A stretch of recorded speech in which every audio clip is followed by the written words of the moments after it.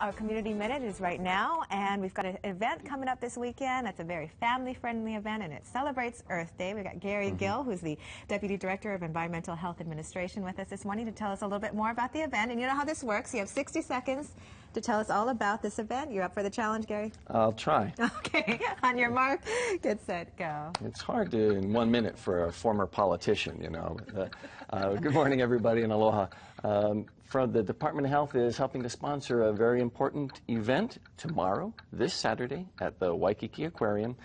To me, every day is Earth Day, but for everybody, we choose one day to remember what's really important. There's something that we all share. You, me, mom, dad, no matter where you live, we all have one thing in common, the planet Earth.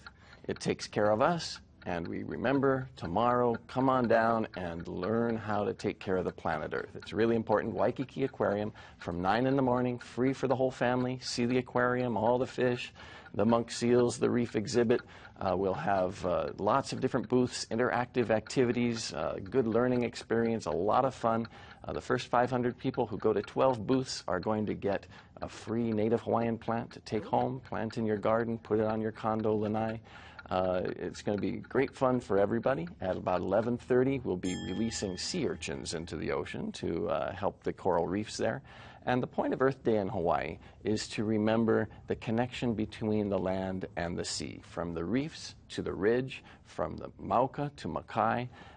All of it ties together in our environment. All of it helps support our life in Hawaii, our economy, our way of life, and we need to remember to protect the Earth. So come on down tomorrow. All right, Gary, thanks so much. Thank you. And again, that's tomorrow at the Waikiki Aquarium. You're watching KITV4 News This Morning. We'll be right back.